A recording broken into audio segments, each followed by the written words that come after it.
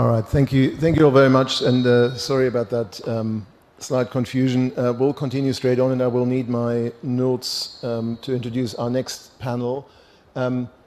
This is a kind of a strange situation where all the speakers are on Zoom and the moderators in the room, so hopefully we can make this work, and I might actually sit on that side, I can see them as well, but we are delighted to have a really great panel and a highly thoroughly international panel with speakers in Europe and Asia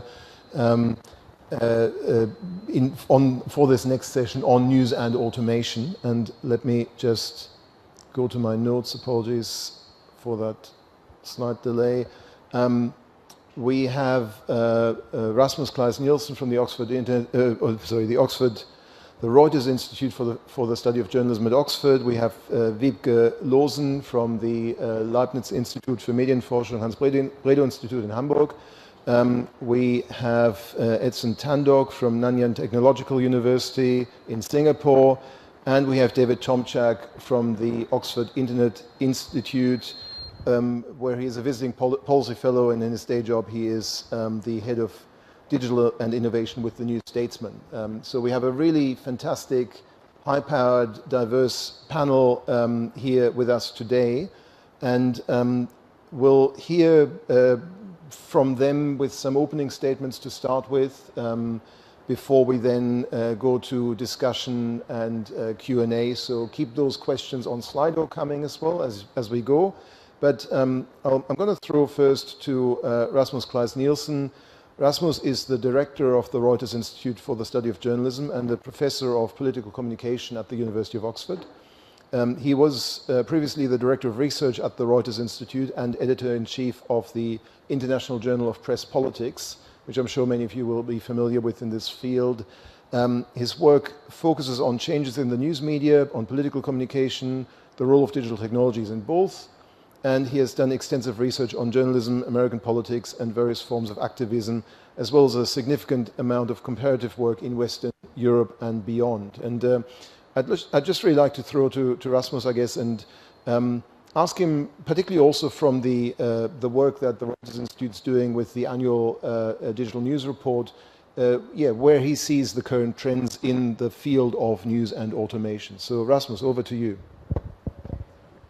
Thank you very much, and thanks for this opportunity to share some of our research. I mean, I suppose the starting point here really is a sort of a central tenet of our work at the Reuters Institute, which is our belief that journalism exists in the context of its audience. And if we want to understand the way in which news circulates in our societies, how it's produced, how it's funded, how people think about it and may sometimes act on it, we need to understand the relationship between news and the audience. And that's the underlying tenet of the annual Reuters Institute Digital News Report, where we survey representative samples of internet users in 46 markets across the world to get a better understanding of how they use the news and how they think about news in the media.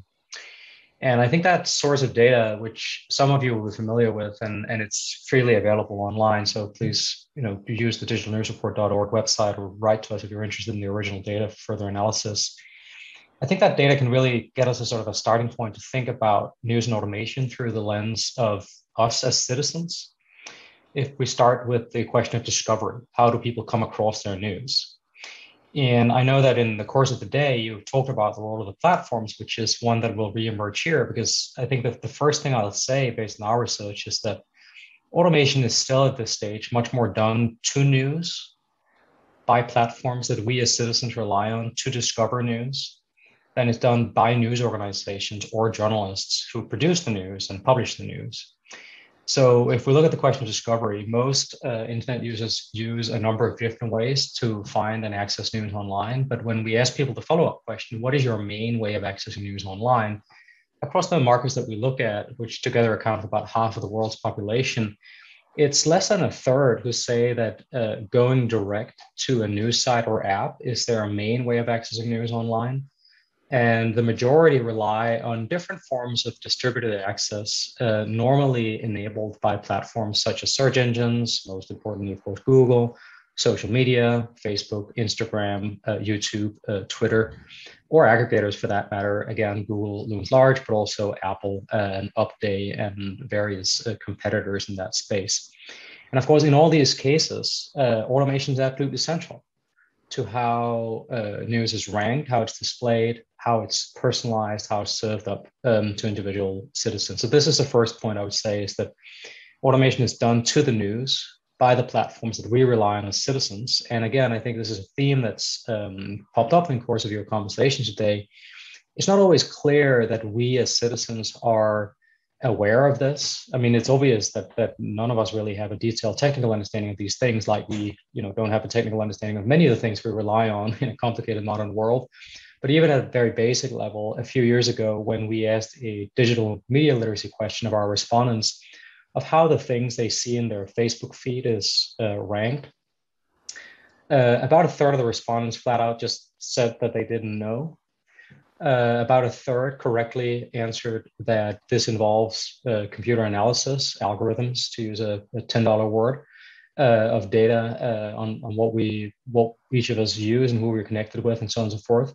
And about a third gave various answers that are incorrect, such as it's selected by journalists who work for Facebook, or it's selected by the government, for example. So there are clear limitations still to even very basic media literacy of these forms of information. I want to also just sort of briefly share a few further data points to sort of set up what we'll hear from Wiebke, Edson, and David in terms of how our research may feed into that at the Reuters Institute. In addition to the way in which we as citizens rely on platforms and in turn rely on automation, it's clear that, of course, publishers that produce and publish the news are also increasingly using various forms of automation in their own work. Now, we'll hear more details on that from the research done by others on this panel, but I think it's useful to think for a moment about what this looks like from the point of view of senior editors and executives who make many of the key decisions in these media organizations. We do every year a survey of leaders in digital news. And we have asked, for example, about what forms of AI and which areas of AI leaders in digital news are most interested in.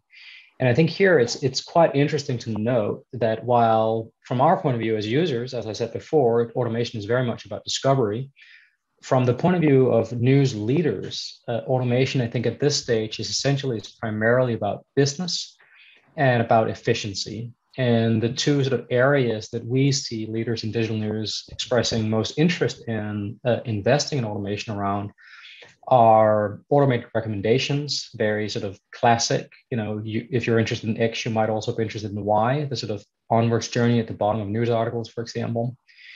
They're interested in a range of commercial uses that are often sort of highly focused on either propensity to pay for subscription models or ad placement and ad load for advertising-based organizations, as well as things that I think for those of us who come to journalism as citizens may seem quite sort of boring in a way, but actually incredibly important, which is sort of the whole back-end question of automation of workflows in newsrooms that in turn enable further automation.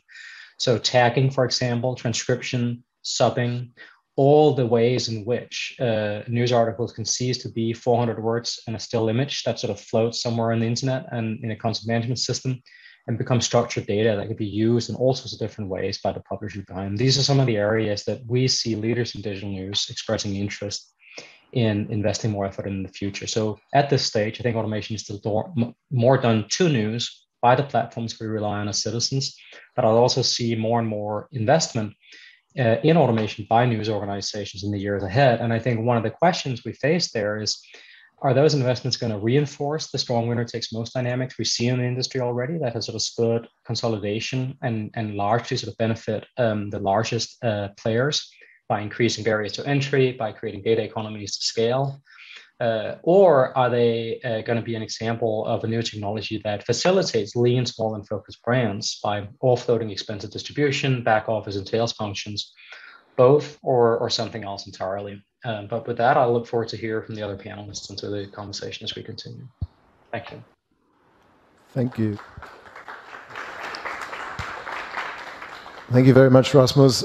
You may not be able to notice, but we're in the middle of a thunderstorm here in Brisbane, so we had some wonderful Max Headroom style effects on you as you were presenting, but you got through the thunder all right, so thank you very much for that. I'll hand over straight to Wiebke Losen.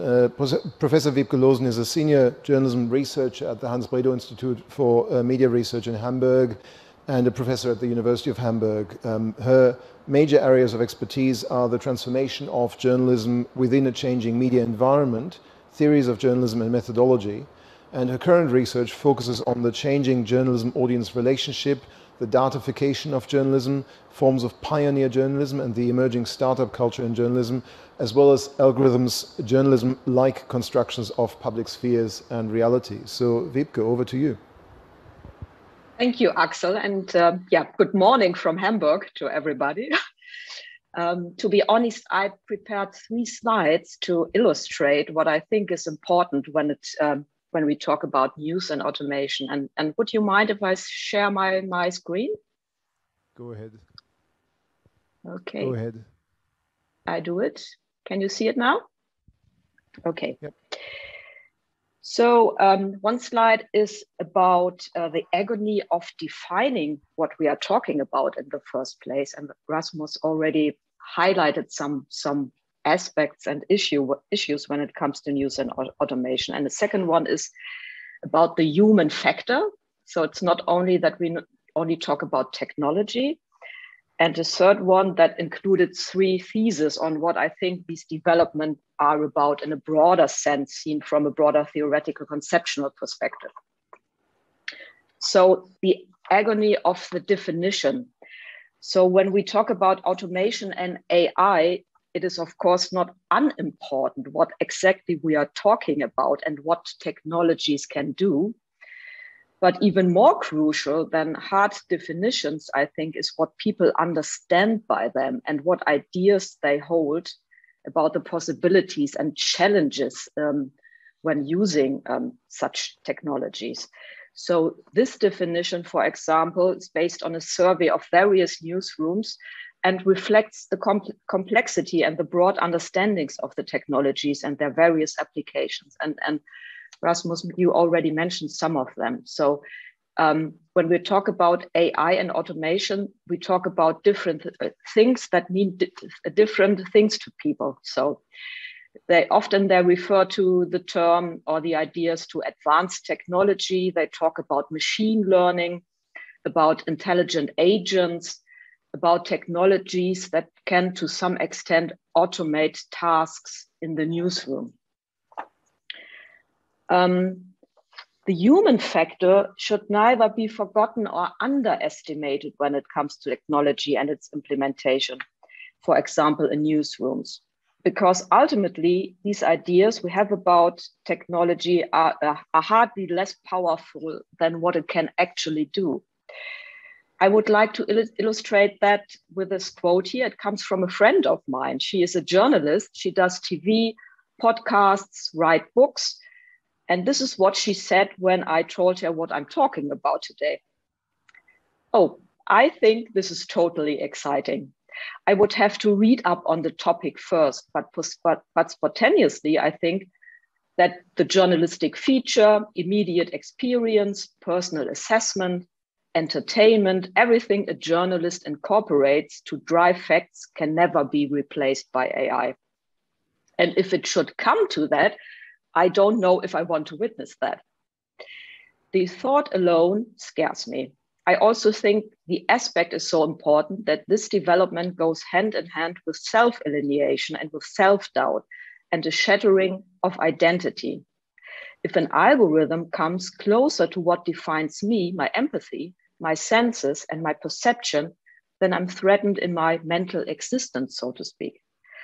So these are very strong words, but we are used to talk to people that are experts in the field. And that is not the case for everybody in journalism, to be honest, only for a few people. So I think we are talking about the tension between automation of communication and of communicative automation in a broader sense. So since the Turing test, there's an ongoing discussion to what extent the intelligence of automated system is exclusively an attribution on the part of humans or not. However, what technology can actually do is only one aspect. More important than the question of how intelligent it is, I think, is the question how it participates in communication. That is how it becomes a partner in communication. When it comes to communication, we are therefore dealing with a kind of what I'd like to say soft automation in contrast to hard automation as we knew it from product manufacturing processes in which robots build things. As this kind of soft automation stands for automation that builds on data and digital traces. This is a byproduct inherent to digitalization, so user traces when it comes to use in use, for example. This characterizes a kind of communicative automation, that is an automation of social processes that go beyond the act of communication itself. So, and that is also a reason why the business case when it comes to data is so important. However, the automation of communication and communicative automation do not only concern personal human-machine communication, they also affect public communication, not only influencing the dynamics of public spheres through social bots, but on an already very fundamental level because they are becoming increasingly important for the production, distribution, and use of journalistic offerings, our main topic today. So when we talk about journalism, we are dealing with an automation of communicative labor.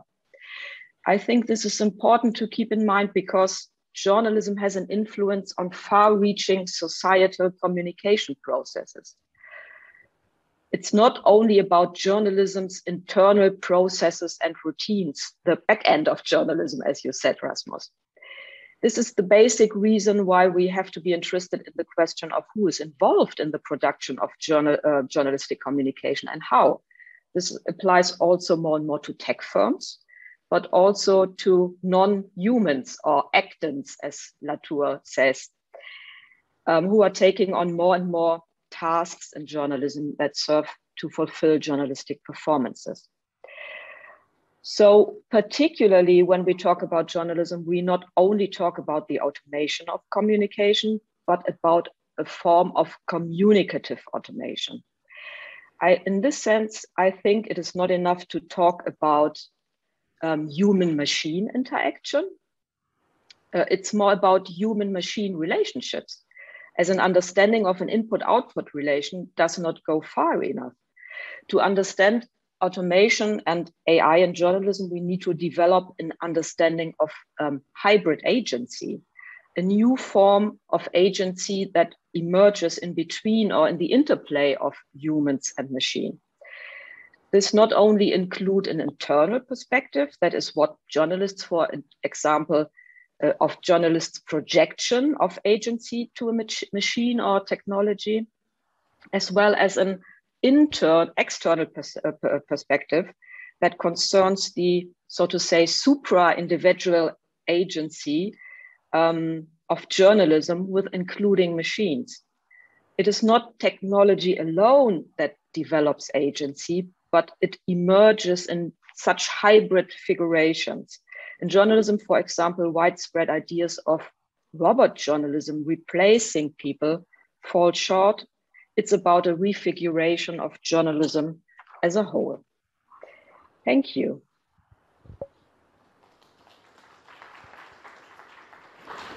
Thank you very much, Wiebke. That's a lot to think about there too. So thank you so much for that contribution. We'll keep moving, if we can, without being blown away in the storm, to our third speaker, Edson Tandoc. Edson Tandoc Jr. is an associate professor and associate chair for research at the Wee Kim Wee School of Communication and Information and director of the Center for Information Integrity and the Internet at Nanyang Technological University in Singapore. He's also an associate editor of digital journalism and associate editor of Human Communication Research. His research focuses on the sociology of message construction in the context of digital journalism. He has conducted studies on the construction of news and social media messages. His studies about influences on journalists have focused on the impact of journalistic roles, new technologies, and audience feedback on the various stages of the news gatekeeping process. And this research has led him to study journalism also from the perspective of news consumers, investigating how readers make sense of critical incidents in journalism and take part in reconsidering journalistic norms, and how changing news consumption patterns facilitate the spread of fake news.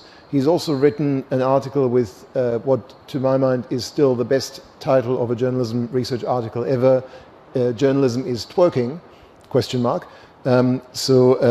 While I'm not expecting him to twerk, I'm sure he's got lots of really interesting things to say. So Edson, over to you, please. Thank you very much, and good afternoon. I can hear the storm from here. So hello from Singapore, and hope you all stay safe and dry later. So yeah, I'll share what I've been thinking about the topic for today. And of course, we know that automation in the news is not only about writing, but also to some extent is also about making sense of the news. And so what I would like to share this afternoon is how journalists make sense of how audiences respond to the news. So many years ago, when I was younger, I did some studies to understand how journalists were using web analytics, which was, at least at that time, newly introduced in many newsrooms. So web analytics refers to programs that track the digital footprint of audiences that users leave behind in a website. So it provides information about audience behavior patterns, such as time spent on an article or the website, the number of unique visitors, etc. And yes, this is an automatic process. We may say it's an automated process where, after initial programming by human designers or coders, the system then collects, analyzes, and visualizes audience data and provides journalists and news managers long-term but also real-time reports about audiences. So as a former newspaper journalist, we never had this during my time at the newspaper. I was really intrigued by web analytics and how having access to detailed and comprehensive information about the audience can be quite powerful, if not transformative. So now we're not only reading letters to the editor or relying on survey data to get a glimpse of what audiences want and what they actually do with news content, but with web analytics, we can quantify audience behavior and preferences in real time. And as we know, anything that can be quantified can be very persuasive.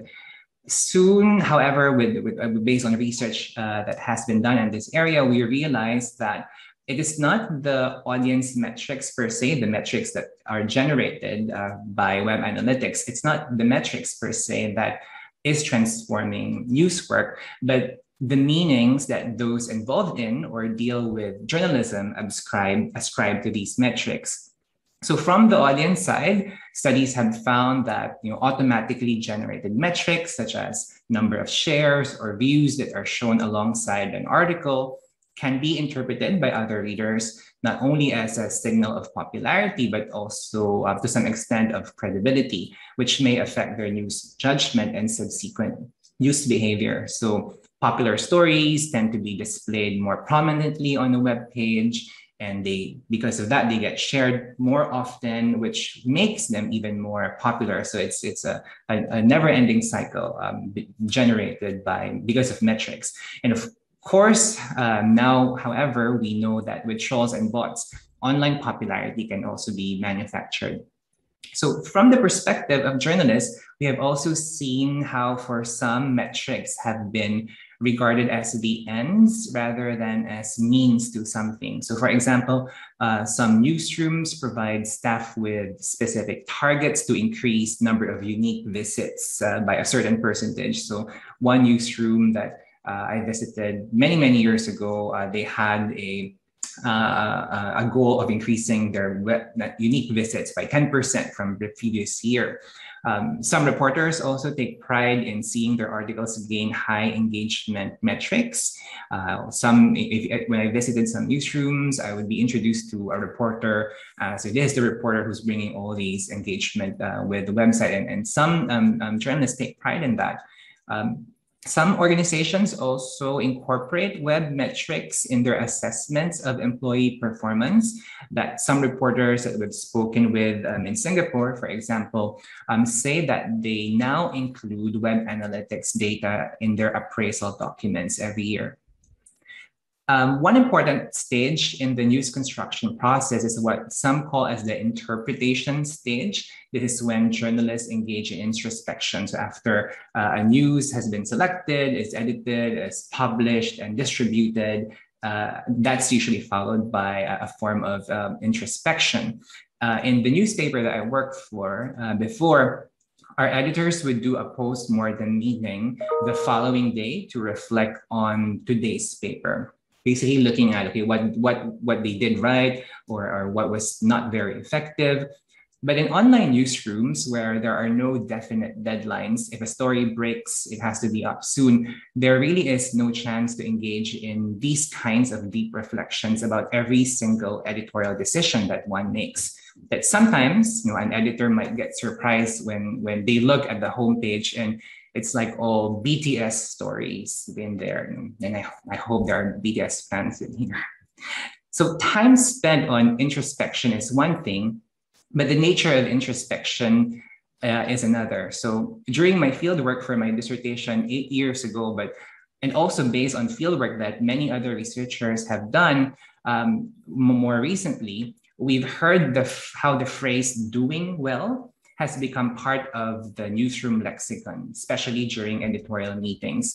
So that story did well, this topic is going to do well, or this article is not doing well, so we need to change it. So doing well refers to performance on web analytics, almost exclusively refers to performance based on web analytics. And some editors we spoke with even had a criteria for what would constitute doing well in their newsroom relative to their news organization size. Is it 5,000 views or 50,000 views?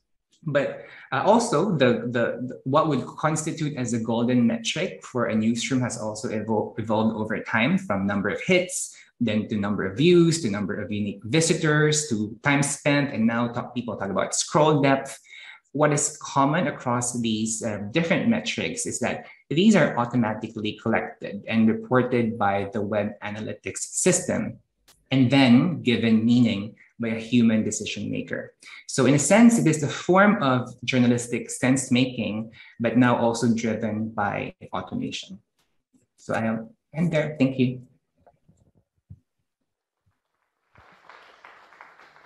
Brilliant, thank you so much. That was fantastic, and in fact, I think leads in very well to our fourth and final speaker as well. Edson, you've talked so much about the work in newsrooms already, so our fourth speaker is someone who has spent quite a bit of time in newsrooms. He is a visiting policy fellow with the Oxford Internet Institute, but in his day job, I believe he has now taken on the role of Head of Digital and Innovation with the New Statesman. Where he is leading efforts to bring together exceptional journalism with data-centric digital transformation and accelerate the title's growth. Prior to his appointment at the New Statesman, David Tomchak spent 3 years at the Evening Standard as digital editor-in-chief, leading all digital editorial content and journalism across platforms, including the coverage of 2 general elections in the UK. During the tenure there, he also led the title through record-breaking growth, winning numerous awards, including the Grand Prix Drum Award in 2019, not long after which he became digital publisher and was responsible for the Evening Standard's digital bottom line. So hopefully, and I'm sure he will be able to provide really fascinating insights into what this looks like from the news media professionals' side. So David, over to you. Thank you. Excuse me. Good morning. Hi, I'm delighted to be with you this afternoon. Actually, it's early morning in London, which is not a great time for me. But anyway, good afternoon. As mentioned, my name is David Tomchak, and I've spent the last 20 or so years working as a journalist an editor running newsrooms. I've actually left the New Statesman Media Group. That was after about a year with them, and I'd finished my work there. My final stint was as the Chief Operating Officer. And as mentioned, amongst other things, innovation across our titles was a big part of the job, which included, of course, the use of machine learning. So I come to this discussion as really a practitioner who can hopefully bring an insider's view of how people see the technology in our industry.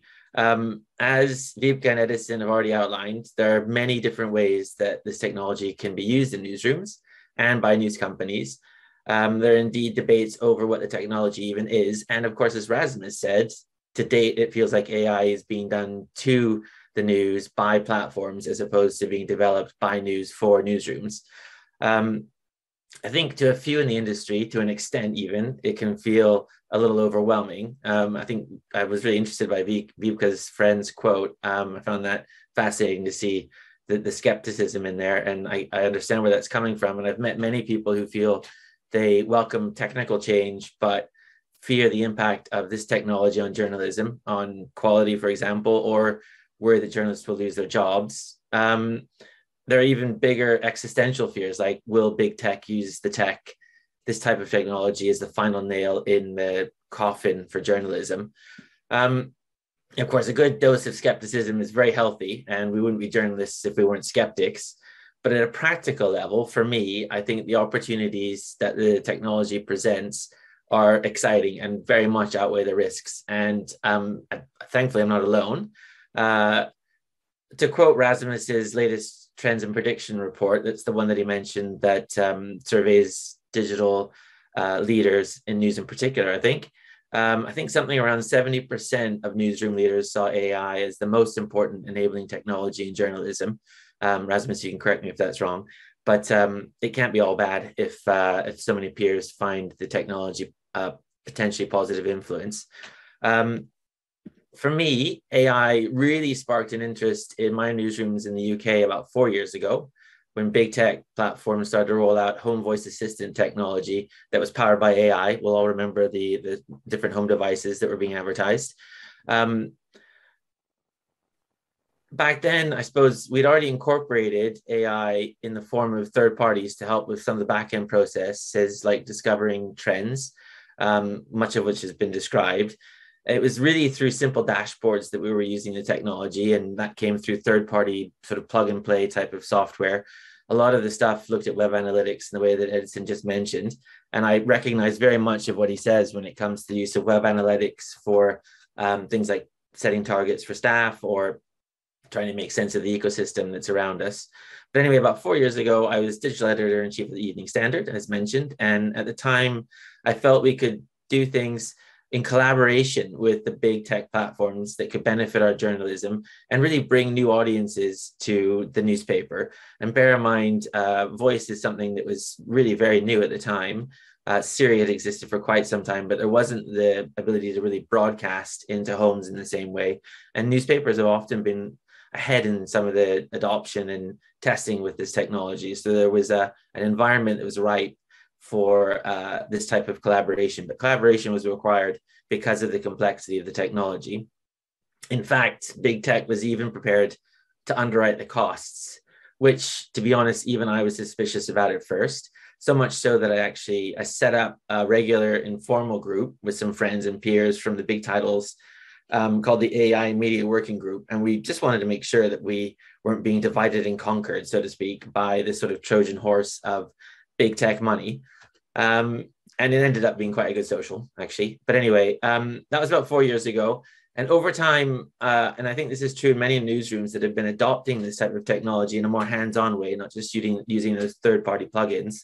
I think I've come to realize that collaboration, whether it's in the industry or at the big tech platforms, is really a key to the industry's journey using this type of technology. So collaboration is really the main thing on my mind at the moment.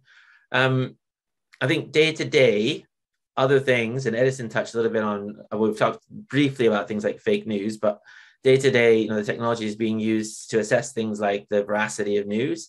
But there are sort of 2 or 3 other main areas that are at the forefront of people's thinking, and they've already been touched on, as I say, but just to sort of clarify. There's an idea of, can this technology help with efficiency?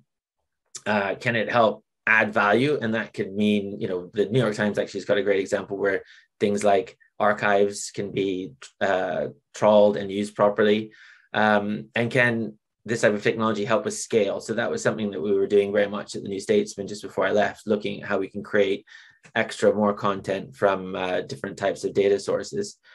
And I think over time, there's another area which is becoming a little bit more interesting from my perspective, and that's to what extent are newsrooms actually willing to share data. I'm doing some work at the moment for the European Commission, and it's looking at how can newsrooms in Europe potentially use their combined force to use this type of technology in an effective way. And it feels like the best way of doing that is bringing data together. Of course, the big issue is that data is often seen as something that needs to be guarded. And so I think the next stage will be looking at how data can be used across newsrooms in a way that's effective for all the different platforms. So yeah, that's kind of where I am. I think that as policymakers and regulators start to catch up with some of the platforms, there'll be more debate on that. And but by and large, I feel like newsrooms are happy to be using this technology and collaborating with others.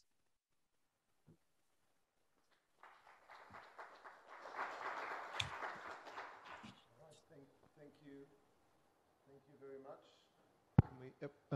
I might sit here to see any questions coming through on Slido. So please, if you have questions, post them now. But that was a really fascinating discussion, I thought, amongst such a wonderful panel. I think what really came through, just while we're waiting for other questions to come through, what really came through here was for me a kind of a sense that there is a lot of the interstitial and interpretive work that's going on between the different actors, both human and non-human actors, I guess, in this network. Not to get all Latourian here, but the different imaginations of automated technologies, of AI, of algorithms, and so on, of what the metrics mean, as Edson was talking about as well, between journalists, technologists, the users themselves, various other stakeholders. There is a lot of translational work that seems to be going on basically between them about these tools and technologies and metrics and everything else.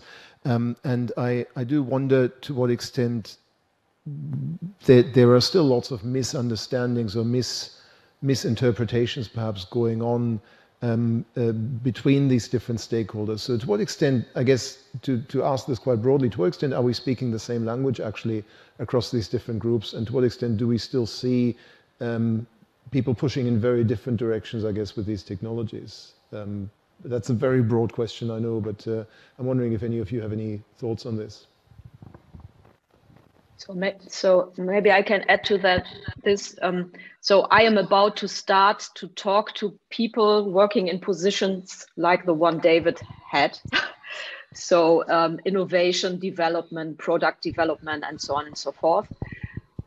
In particular, when it comes to AI and automation. And what I hear from these people, from these roles in media organization, is that 80% of their work is explaining what it's about. So fostering an understanding in a media organization. And that is the most important part in their work, as they say. So and takes much more time than actually doing it or implementing it. So far beyond such technologies are entering media organizations and newsroom.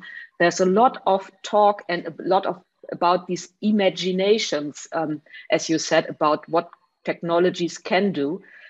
And this is also influencing the further development. And that is why I think it's so important that we not only look at the technological framework, so to say, and try as social scientists to understand what it all means, but exactly look at these interface, so to say, between what people are doing with it. Yes. Thank you. Else has other things to add to this? I mean, maybe briefly from my I think one of the currents that sort of flow around anything of importance in our society is a sort of a self-promotional current.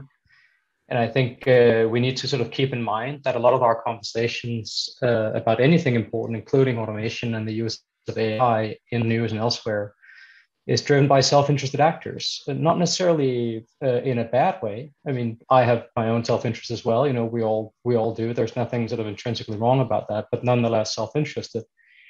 And a lot of the conversation will reflect that. When we've looked, for example, at news coverage of AI in UK media, while it's true that there is the sort of the occasional killer robot story illustrated with a still from Terminator 2 or T600 sort of wreaking havoc, actually the vast majority of stories about AI is driven by industry sources. And many of the experts who appear in the coverage of AI are experts who hold dual appointments, who have full-time jobs or part-time jobs with tech companies in addition to the work they do as academics. And I think we should recognize that this might apply within organizations as well. That a lot of the conversation around the use of AI and automation will play out in part as conversations between different groups within the newsroom who have different priorities, want to spend money in different ways, and necessarily will promote what they prefer. That applies to the people who may want to spend it on more reporters, as well as the people who want to spend it on more automation. So I would just sort of say, I think there is an element of promotional discourse. And of course, this applies to the people who rule us as well. I mean, the way in which governments talk about AI, and the way in which I, as a citizen, should not at all be worried in any way, or shape, or form by the use of facial recognition by the police or the use of social profiling in social services and the like, because, you know, trust your government. You know, the same promotional discourse will also be used, I think, internally in news organizations and externally in sort of public discourse around this.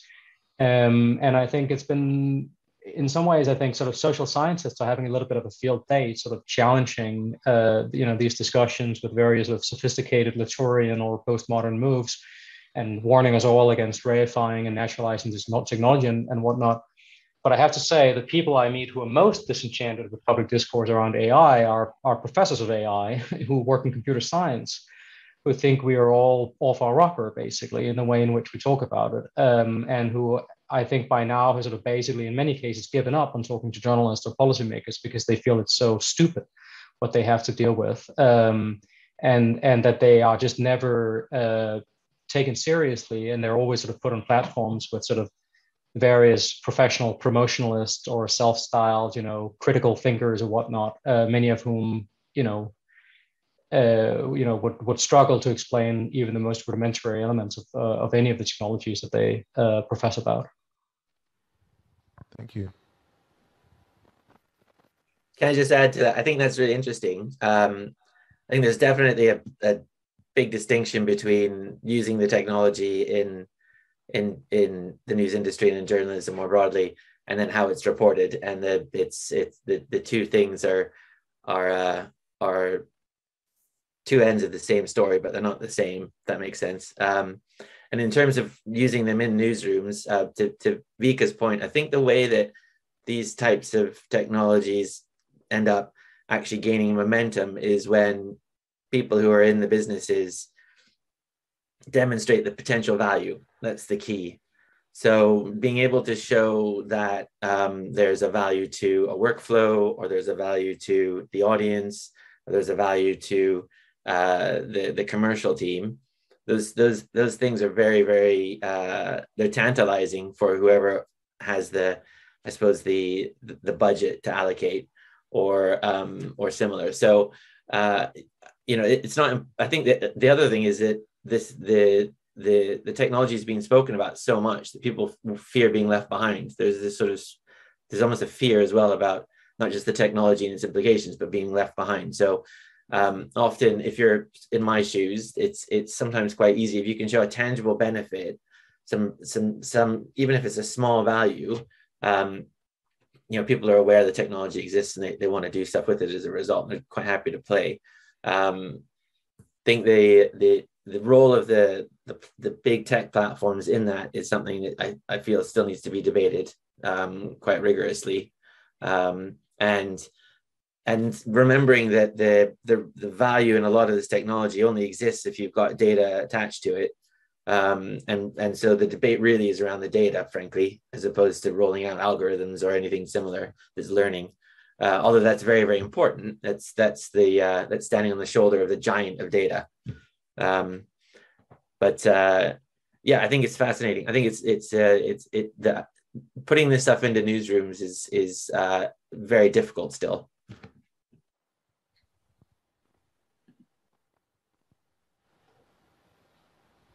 Edson, did you want to add anything? Yeah, although I hope you can hear me. I think I'm having issues with my internet. It's also started raining here where I am, but not as strong as what I'm hearing from there. I think for me, what I just wanted to add is in journalism studies, for example, there's the prevailing normalization hypotheses where journalists usually normalize technology, adapting them into how they do their work. I think that has been, I would say, a very fruitful framework. But I think it's also important for us to think how journalism has been adapted for technology. I think that's probably one constraint that we face is that we treat journalism as something that's monolithic, and that technologies have to be adjusted to fit into journalism. But maybe because of that preoccupation with that framework, we may be losing track of how journalism actually has been transformed to fit into these technologies that we're witnessing. All right, thank you very much. We've now got one point to add. Can I add something? Okay. So I think it's important that we not only think about it as adapting technology. So it's not only adapting that technology is thrown on journalism, so to say.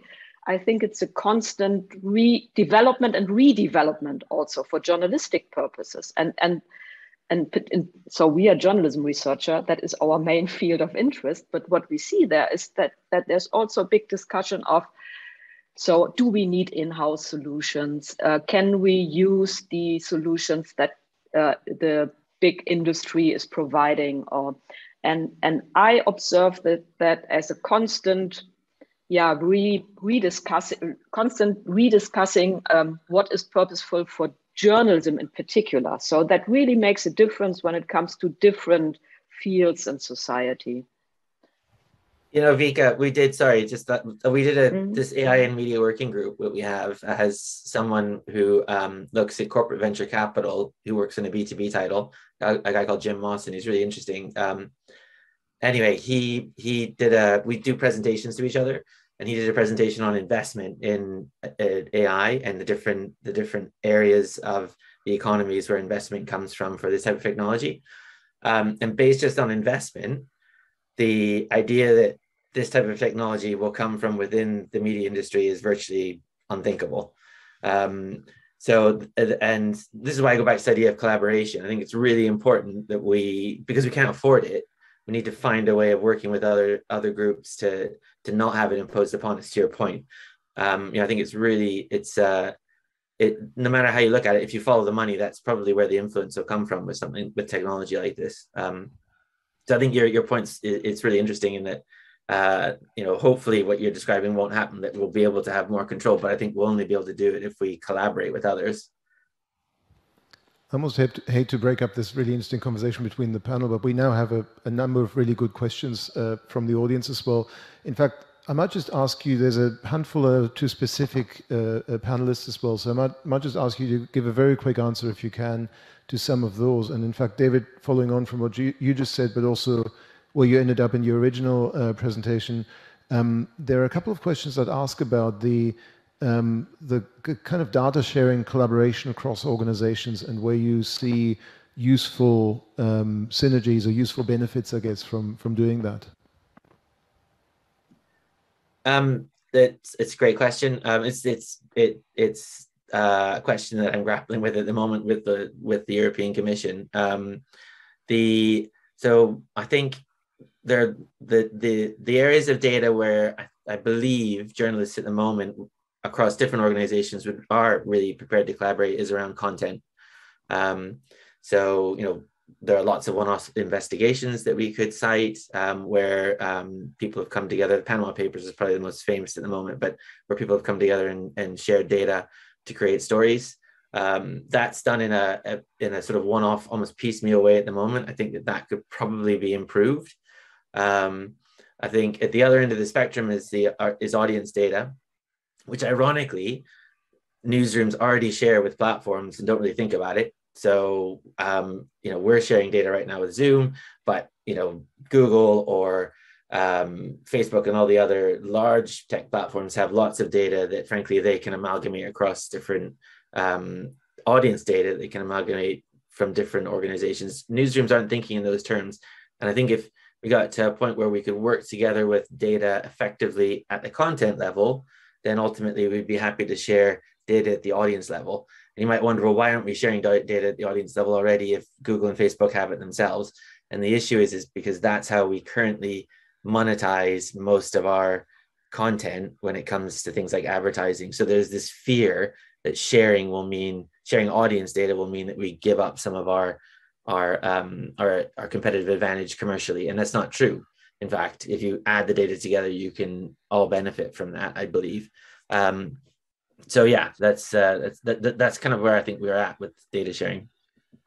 Thank you. And that maybe leads on to a question for Edson as well, from Alyosha asking, about your experience with metrics. You talked about this move from initial skepticism to verbally normalizing what's doing well in newsrooms, which is a really interesting and ill-defined term, I guess. So where do you see the future of metrics? Oh, that's a very difficult question. I may not have. I may need a few more years to answer this question. What I would say though, now that when we try to design follow-up studies over the years, and I think for me, now that it's considered normal in the newsroom, it's no longer considered something that's new. Almost all newsrooms use either a paid version or a Google Analytics version of web analytics. I think it's even more important to see how it's affecting news work now that it's almost invisible in the newsroom. It's something it has reached what they call a taken for grantedness stage. And the effects might be even more visible. For me, I'm personally interested in the use of analytics for assessment of personnel and how it also might be transforming journalists' personal attitudes about their work and about what they think they have to do to perform well in that setting. So I'm going into that direction. But in terms of how the technology is going to continue to improve, we also know there are limitations to what analytics can say. It can tell us what's happening, but still not explain why. And also the metrics that are being used to assess what's doing well is also changing. And I think that the future of web analytics would be how it can be fine-tuned to serve the purposes of journalism, at least from the tech side. But from a journalist's point of view, I think I'm really interested in how it is maybe quietly transforming how we even understand the work that we have to do. Fantastic, thank you. We only have a few minutes left, and it's very much in my interest to finish on time because I still have to give a talk at 6. But we have a really, I think, interesting question here from Mark Andreevich, who's curious to hear your response as a panel to arrangements, I guess, regulation like the Australian News Media Bargaining Code, which I'm sure you've followed the various debates and the brief ban on news on Facebook that resulted from it as well. So yeah, curious to see if you've got any thoughts on these kinds of laws and regulations.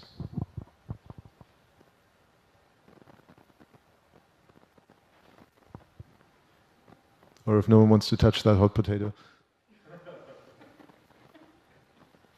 So just a general thought, I think that it backfired. I mean, honestly, though, there needs to be a better effort at regulatory sort of mechanisms or the creation of regulatory mechanisms for the use of this technology, but it goes far beyond the news industry. And it's easier for me to report on it than to probably try and get involved in the regulation. But that, it doesn't feel like it doesn't feel like the experts are doing what they should be doing yet. I mean, I suppose if an Australian citizen asked me for a way of thinking about assessing the efficacy of an arrangement in this space, it would be first to say, what is the problem? And if the problem is the one is trying to address is the risk of market failure in terms of local news provision and in terms of news media that serve underprivileged, historically underprivileged groups, whether they're marginalized, ethnic minorities, indigenous populations, and like. If that's the problem one wants to solve, then I suppose the policy should be judged on whether it has effectively solved that problem in a way that is transparent and accountable. And if it has failed to solve that problem, or if it does not ensure any kind of transparency or accountability in terms of flows of money, then I would probably have reservations about it as a citizen. All right, I think that might echo some of the views in the room as well, but I'm not going to speak for everyone. Maybe just to finish off, then we've got about 4 minutes left. There is a question, ironically, here from an anonymous user, whether you could speak to the importance of trust and what makes a platform or a piece of technology trustworthy. Perhaps there are some views on the panel.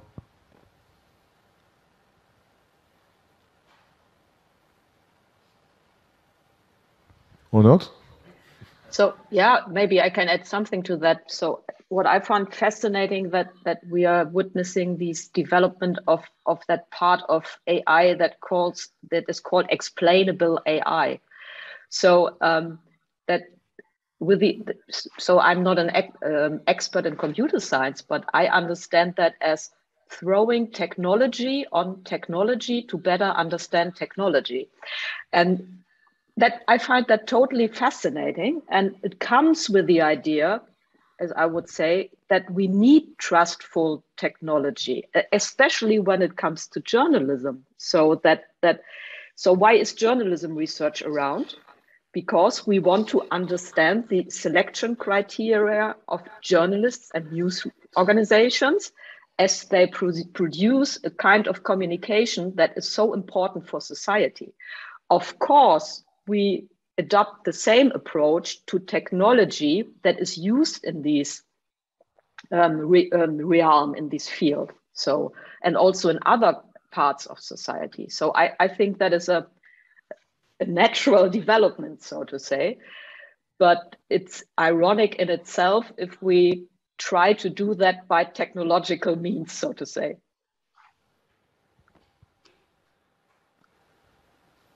Thank you, Wiebke.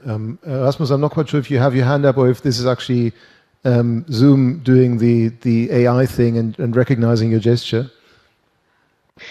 No, I do have my hand up. It's just that I'm conscious that we're about to wrap up, and I thought I'd say something towards the end to sort of express an element of sort of what I think to be sort of fact-based hope or cautious empirical optimism around the role of automation in news. Because I think it's often easy to get sort of focused on the challenges and the complications, and they are real, and there will be consequences, also negative consequences, and there will be people who will be the losing end of a transformation. That's always the way in which creative destruction works out, and we can't be naive about that. I would also just say that what I try to sort of keep in mind is that I would say that sort of almost all journalists I meet are curious and capable individuals who want to, do better journalism tomorrow than was done yesterday, and who are not sort of transfixed and sort of kept captive by a picture of the past. They want to do better in the future. And it's also the case that the news industry, while it's taken a very serious knocking over the last 2 decades, is still a very large industry. The World Association of News Media, estimates the total turnover of the global newspaper industry alone at about $100 billion a year. So we have very capable individuals, and we need to remember that while much smaller than the tech companies, there's still a lot of money. And if the news industry invests the same in R&D as, say, car manufacturers do, about 15%, and were as focused as companies, not on sort of milking declining assets or running a sunset industry in an asset stripping fashion, but investing in the future, I think they have staff, colleagues, talent in their organizations who will have great ideas for doing journalistic things, business things, organizational things with new technologies. And I think they will find that there is a business case for doing it if they're willing to put up the investment and break with where I think a lot of news organizations have inadvertently ended up in recent decades, which is they've moved from being in the past technology makers who made or commissioned the technologies they relied upon. Printing technology was developed by newspaper publishers, broadcasting technology by broadcasters, to technology takers who were largely reliant on technologies developed by others for other purposes that were then sort of secondhand adapted for publishing purposes. So I think there is an opportunity here in addition to a number of challenges. I'm not saying everyone will make it or that everyone will benefit equally from it, but I think the opportunities are there. And I think it's up to journalists and publishers to also sort of fight that out amongst themselves internally in the industry, whether they will sort of settle for the role as technology takers or whether the industry and the profession will seek to seize this role as technology makers again and try to define their own terms also technologically moving forward, or whether they want to sort of rely on secondhand technologies that are handed to them by others.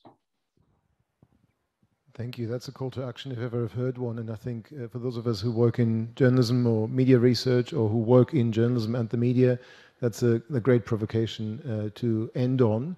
So thank you all. Thank you very much to this wonderful panel, and greetings to all of you over where you are. And hopefully we can see you again sometime in person as well. And thank you everyone on Zoom as well as here in the room for what's been a really long day, but also very exciting and stimulating day. So this finishes today's program as far as ADM+S is concerned, but for those of you who are here, you're very welcome to come over to F Block, grab a drink and a canapé and hear me talk for a bit more before we go over to the golf club. So thank you all, and see you again tomorrow morning. Thank you. Thank you. Bye. So sorry, just before the in-person people, the QUTX event,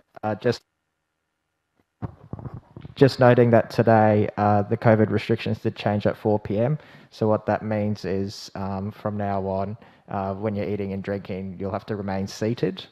So what that means for the QUTX event is that you can grab a drink and some canapes on the way in, but you'll have to consume that seated within the lecture theatre. So we'll leave in about 2 minutes. If anybody doesn't know the way to F Block, just follow me and Kathy